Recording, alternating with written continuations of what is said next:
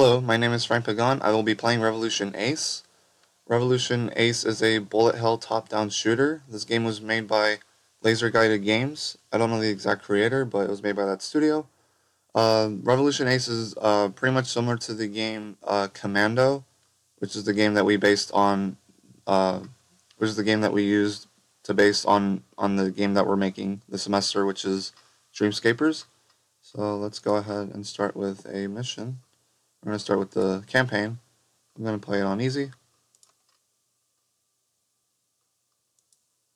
Yeah, let's go through this. Alright, so the basic mechanics, basically the core mechanics of Revolution Ace is pretty much similar to Commando. You have WSD keys to move left, right, up, and down.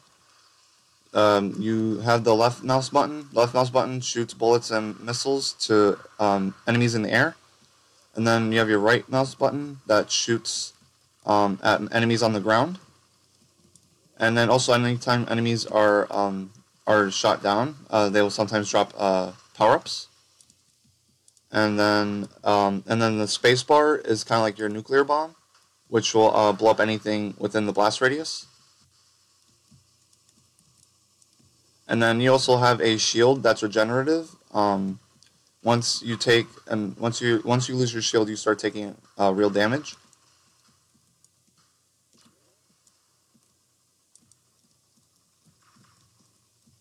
Yeah. So pretty much this game is mechanics wise is pretty much the same thing, and then you have pretty much like enemies coming from every direction. Oh yeah, and then anytime that you're not using your weapons and you're just moving around, your shield will regenerate.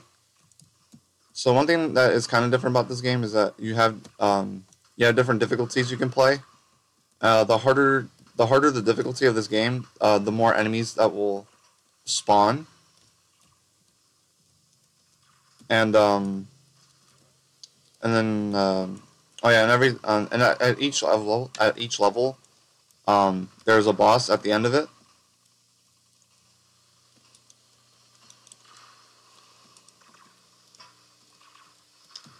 Let's see.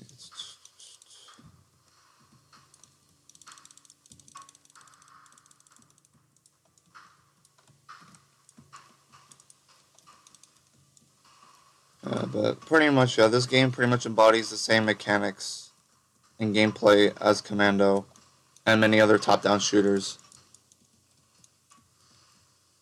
Um, what does make this game also different is that um, you basically have like an inventory that you can use, and you have like different variety of weapons and power-ups you can buy to not only make your ship stronger, but it would also help you on certain missions depending on the situation.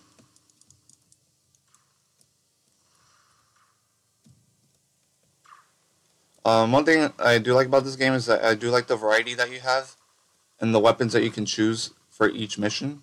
So you can play the missions in any way you want.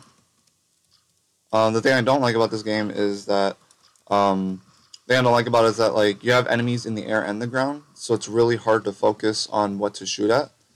So the key thing with this game is that the key thing with the game is that you want to keep you want to be like very coordinated and paying attention to like what is going around in your surroundings, so that way you're not taking a bunch of damage. Yeah, like there's a lot of stuff going around. Yeah, like usually like when there's a bunch of enemies in the air and the ground, usually I'm mostly focused towards the enemies in what's in front of me, which is usually in the air, and usually the enemies in the ground I usually don't pay attention what's there. Oh, looks like I might die. Yeah, I just died. Yeah, so at the end of the mission, when you either complete it or if you fail, you gain XP, and then you'll also you'll earn scrap. I didn't earn scrap because I lost, but anytime you complete a mission, you'll earn scrap, which is the currency of the game. You use scrap to buy weapons and power ups for your ship to make it stronger. So yeah, And that's about it. Thank you for watching my video. Please like and subscribe, and have a great day.